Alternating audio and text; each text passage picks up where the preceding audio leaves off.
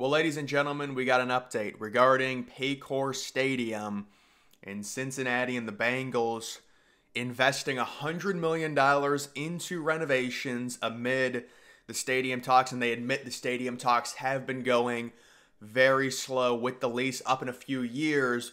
What does this really mean? And when you look at Paycor Stadium, there's definitely more to the story than them just investing $100 million in private money. Now, it was reported, and the Bengals put out a statement saying $100 million, we're going to renovate the stadium, it's going to be huge, but it's kind of an oxymoron. You really can't do a huge renovation on just $100 million. If you look at any comparison on stadiums that were built in the same time frame as Paycor, normally you're looking at possibly not renovating and getting a new stadium, or you're looking at a $300, a $400, a $500 million renovation. Just look at M&T Bank Stadium, which is getting around a $500 million renovation themselves. So the moral of the story here, this is not enough money for a wide-scale renovation that I think the Bengals want. And I would imagine they're doing this to try and get some good publicity. Although if you actually read it, you can see on Tuesday the team announced an investment of $100 million to $120 million in renovations at the stadium. In a post on the team's website, the Bengals said the league's finance committee unanimously approved the team's application to use funds from one of the NFL's loan programs. So they're not even, it looks like they're not even using the money themselves. They're getting money. And then I would imagine they're also going to be asking for more money from the city of Cincinnati. Because again, when you look at how old Paycor Stadium is, they've talked about doing renovations in the past. Yes, technically they are renovating the stadium right now. It's very small renovations, but they are renovating it. But I don't think $100 million is really going to be enough if you want the stadium to have actual longevity.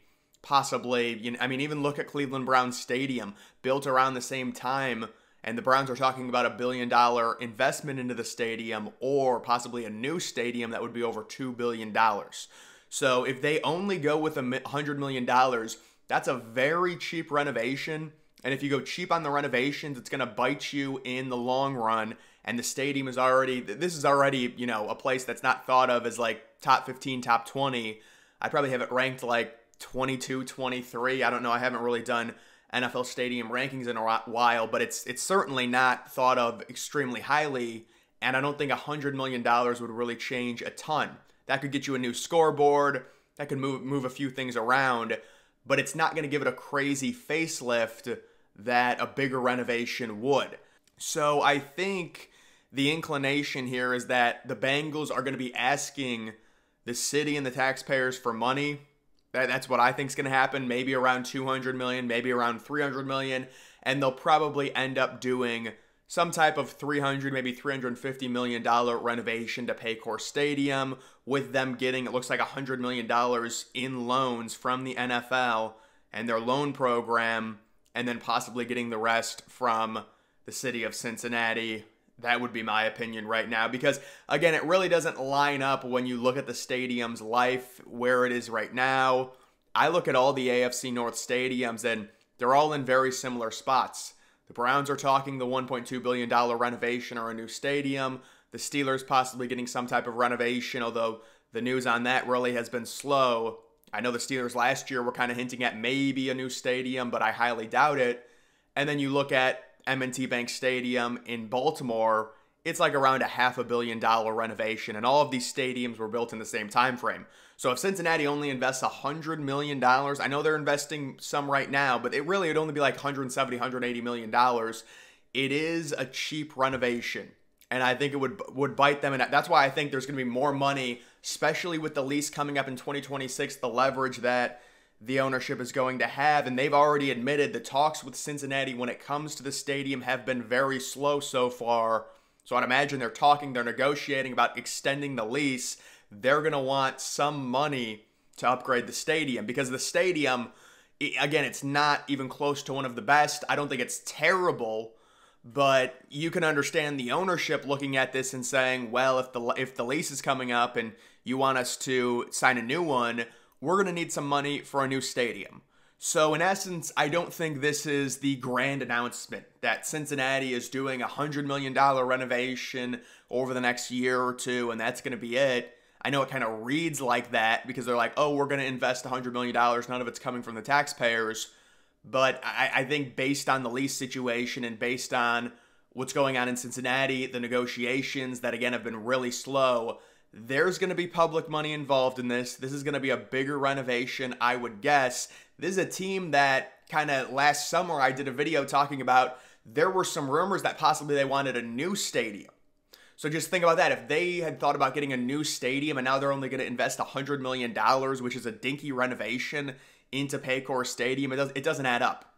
So with the lease coming up in 2026, they're going to use that as leverage, I'm guessing, to possibly get another $200 or $300 million in the total renovation, because they're already getting $100 million from the NFL loan program, the total renovation being around $400 million. Now, the big news in all of this is this basically confirms, outside of something crazy happening, they will be staying at Paycor Stadium. They're not going to push for a new one. It's really not that surprising. If they tried to get a new one, it would be, I'd say, like 70% publicly funded based on the ownership situation. I think they have the owners, of course, could afford it, but I believe their ownership has the lowest net worth out of anyone in the NFL. So it would just be a lot of heavy lifting from the public to pay for a new stadium, even if they did decide to build an outdoor stadium, which you can do in Cincinnati because Cincinnati is way in southern Ohio and they do get very mild weather even in the winter now. So you could do an outdoor stadium with Cincinnati if they wanted to build a new one, and maybe it would only be around 1.6, 1.7 billion, but that's still a ton of money to ask for. And I just think, the money was not going to be there. It was going to be a big dispute. Let's just renovate our current stadium. Let's get around $200 or $300 million from the public. That's what I would expect to happen here. And then you're talking about maybe a 350, 450, somewhere around there, $1 million renovation. There's been no renderings revealed on how this money is actually going to be spent. I know they talked about a lot of infrastructure stuff, upgrading concessions, upgrading bathrooms, upgrading the scoreboards. That's not really about the stadium and making the stadium look nice. Yes, they are changing out all of the club level seating, and I think that's an improvement for this stadium.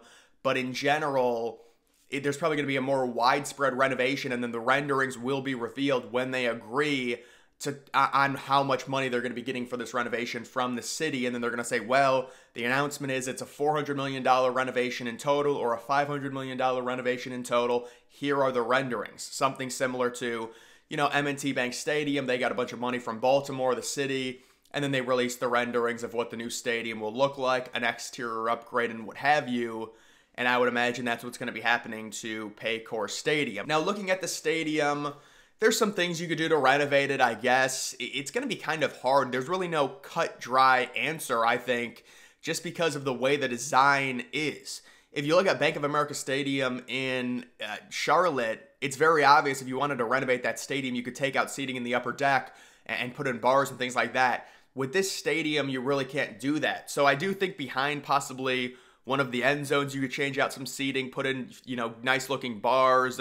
I mean, kind of what college football programs are doing. A lot of them are doing that now, where they'll take out a bunch of seating behind the end zone and they'll build up bar areas, standing room areas. I think that might be something they do at Paycor Stadium behind one of the end zones, because if they are actually going to invest a lot of money into a renovation, just based off of the way the stadium is built, there's not a whole lot to work with in terms of changing the upper deck or doing anything like that. It would have to be more behind the end zones. Maybe a similar situation to Cleveland Browns Stadium, although the Browns had a much more pronounced seating with all that bleacher seating behind both of the end zones. They got an amazing renovation. They chopped all that off and they put up a nice futuristic scoreboard with some interesting seating compartments. So I would say maybe that's something that they could do at Paycor Stadium. Of course, they could do an exterior renovation. That could happen. I mean, that's what Baltimore did, and that cost a lot of money. So we will have to see. But I don't think this is a situation where it's like, we got $100 million. That's all we need for the next 20 years at Paycor Stadium. Well, no, the way it works now, based on the stadium's life, you're going to need more than $100 million. And also, it's not like this is a highly thought of stadium. If this was a top 10 stadium, you could say, all right, $100 million, that's fine. I mean, just for example, AT&T Stadium in Arlington, I think they got like $250 million in renovations, and you can't even tell. It was all infrastructure stuff for the World Cup. So I'm just saying, $100 million, it's not going to do a ton. That's not to say it's not good. It's a nice renovation, but in general, with inflation where we are now, I do think based on the lease coming up, and they've already hinted they want a stadium upgrade. They're talking with the city. Again, the talks aren't going anywhere, but it's going to happen, you would think. They're going to say, look, we got $100 million. You give us $200 or $300 million, and we will go and do a massive stadium renovation.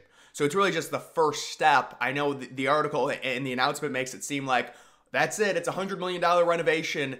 I highly doubt it. Where are the renderings? Think about it. This is not it. They're going to ask for more money, and they're going to try and get a bigger renovation based on the stadium's timeline, with it being around the same age as all the other AFC North stadiums. And, you know, the Browns are going to minimum have a $1.2 billion renovation. Now, you could say, well, that's different because that's the exterior of the stadium. But also remember, the Browns got a big renovation back in 2014 as well. So that's a lot of money to be invested into that stadium. And then on top of that, they might just get a new stadium altogether, which would be over $2 billion. We don't know what the Steelers are doing. And then Baltimore investing around $500-600 million. You can understand and you can surmise that Cincinnati will be asking for a lot of money. And even looking at this coming out about a year ago, a little over a year ago, renovations, new stadium, under debate for Cincinnati. And the projection there, Paycor Stadium renovations could cost around $500 million, or they could build a new stadium entirely. Now, that was a year ago. So you're going to tell me now they're only going to do $100 million. Obviously, guys, this could be, they're hinting maybe a $500 million renovation to this stadium, which wouldn't surprise me. And if you look behind both of the end zones, I do think they're going to build up those areas. There's gaps in between, like where you can see through the sides. That's very cheap. They're going to build all of that up, redo that, and it wouldn't surprise me at all if they kind of incorporated the jungle theme, because Cincinnati has that trademark when it comes to the NFL. They're, you know, the Bengals, the jungle, have like a jungle area behind one of the end zones. Add a little uniqueness to the stadium. I would guess that would happen. But either way, guys, that is going to do it for this video. Make sure you follow me on X. Link to that's always in the description.